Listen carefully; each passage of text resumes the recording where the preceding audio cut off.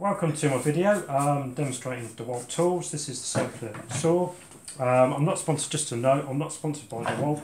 This is just me doing it so other tradesmen and professional DIYers can have a view of the equipment.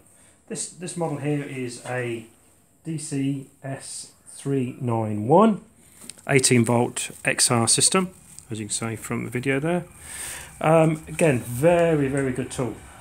And what's good about this, one of the gooder features, is that it's lightweight, so if you want to take it up on roof or doing some work upside down or something like that, it's not too heavy or clumsy. It is heavy, don't get me wrong.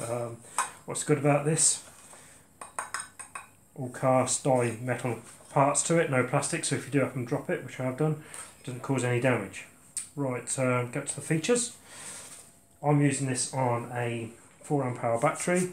You can get 5 amp hour, you can get 6 amp hour, but the cost of those is actually unbelievable. So that's why I run these on. Best way to purchase these is bare units. Don't buy a kit, because inevitably they will end up in a box anyway. Okay, right, on to the safety features. Safety feature is it's got a lock in, the trigger locks itself. So to release the trigger, you push that down there and away you go. And for the left-handed people of us, exact same again, it's locked, push the trigger down and it goes. Right, for the adjustments, very simple. In fact, nearly all circular saws are this way. It's just a quick release on there and the bed goes up and down like that. Just as simple as that. And just push it back over like that. We've got a measurement down this side if you want to measure. If you can see that on the video, just a measure down there. Personally, I don't use that. I just always check it with depth across there with a tape measure. Okay, that's there to lock. That there locks the motor if you want to take the blade off, which you might do for sharpening or different types of style of cutting.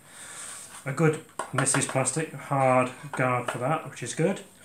On the front, we've got a method of tilting the blade, so you can go 45, whatever. I've done 145, but you know, just see how you get on with it. Depends what kind of job you're doing. There is a guard which I can't quite find hand, which goes across there if you want to do parallel work, which just clips in there and clips in there.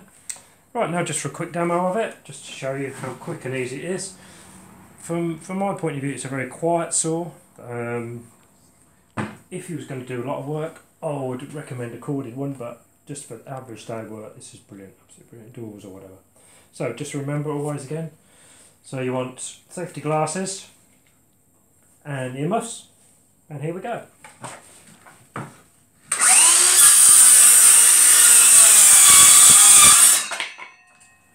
You can see how effortless that was going through there. That's 20mm, 18mm ply.